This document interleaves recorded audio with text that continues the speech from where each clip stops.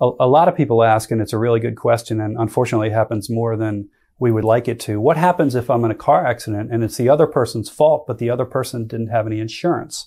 And the answer is there is a way to recover. If you have insurance, you're going to have what's called uninsured motorist coverage. A lot of people don't know that. It's part of every policy in the state of Maryland. It depends on what the limit is. Some people have $1 million of uninsured motorist coverage. Some people have only $50,000 or $30,000 of uninsured motorist coverage. So it depends. But you can go after your own insurance company because that's what you've paid for. And importantly, that's not going to go against your insurance rates. The only thing that goes against your insurance rates is if you're at fault in an accident, and somebody sues you, or if you get a ticket or something like that. If the other driver is at fault and you're not at fault, even if you're recovering from your own insurance company, that's not going to go against your rates. It's not going to be a black mark on your insurance company policy and stuff like that. So if you are in a car accident with an uninsured motorist, that's okay.